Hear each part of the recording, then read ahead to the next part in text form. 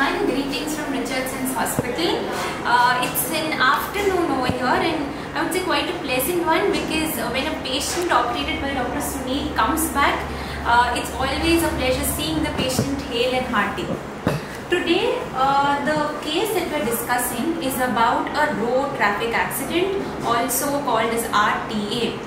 Now, RTA has always been a very common subject of discussion, subject of treatment among maxillofacial surgeons because it's associated with our facio-maxillary bone. We have a patient here. I'll go on to show the patient, discuss the case, but first to my left we see that there's a pre-operative scan. Bike accidents are very common, especially minus the helmet. This patient similarly had a bike accident. He's all 21 years of age. And the bone which he hit upon was his mandible. So this is how his mandible looked. I would like to show a particular scan picture which will be very depictive of the fractures he had.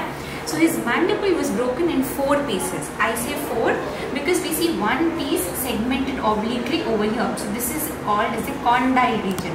So he has a condylar fracture on the right side. Even this scan shows the same. Similarly, there's a fracture obliquely, we can see at the angle or ramus of the mandible, which is on the right side. So already the mandible is in 1, 2 and 3 pieces. Now this third piece is continuing on the other side and it has a fracture right here, almost at the subcondylar level.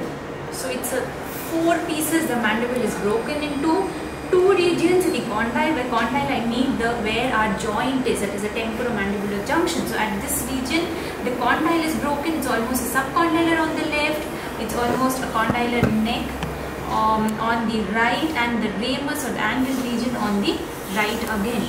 So the 4 units, apart from that he also had a loss of teeth.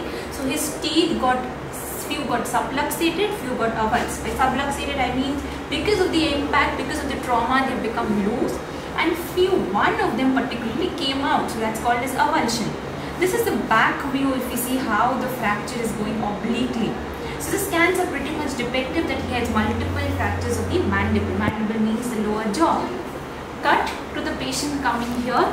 It's been almost 14 days post his recovery. Today 18th day. Okay, 18th day post his recovery.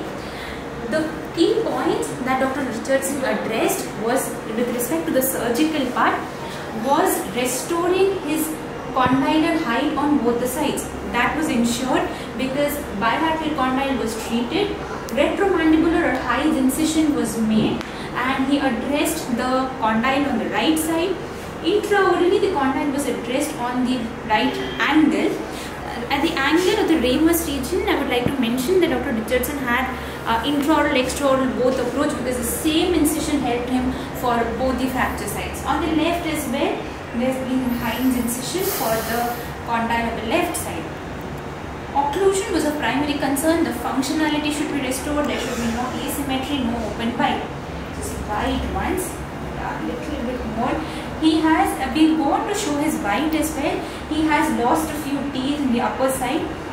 However, with the help of arch bar or maxillomandibular fixation and elastics, his bite seems to be as good as earlier. This is a scan which is taken now, which is a post-operative scan. So what we see are the arch bar and there were elastics before that have been removed. So the fracture here has been plated with a 2-hole plate. Similarly, a fracture here has been plated with a 2 plates, 4-hole each. Coming to the left side, the fracture here has been plated with 2 plates. Yes, this is your scan, and it is, I would say it's still healing. No bone heals in 2 weeks or in 18 days as you said, it's still healing. But it has to be aligned. So that alignment has been done and it is kept in place with these respective implants. Okay. How you fell down, how did this process happen? You fell down, you came to the hospital, accident happened, you were in ICU, then you got treated for the surgery by Dr. Richardson. Just brief of your experience. I was riding on a bike, straight road. One lady is on left side, under the bridge. Okay. My speed is 65 plus. Okay. suddenly that lady took right with no indicator, no hand signal. So I want to, either I want to brake there, stop the bike. or I should brake it.